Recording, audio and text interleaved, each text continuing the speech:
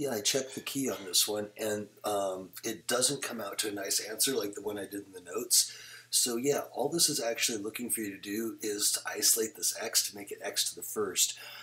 We don't have to simplify the other side when we get there. So we will raise both sides to the reciprocal of that exponent right there, which would be 3/4. So this becomes x to the 3/4, or sorry, 4 to the 3/4. And then here you can see it would be 12 over 12 if I multiply that out, so that makes a plain x. And then x to the 4 raised to the 3/4. And if you try to simplify this, it doesn't. You could make 4 cubed is 64, but the fourth root of 64 is nothing nice. So they actually just want you to leave the answer just like that.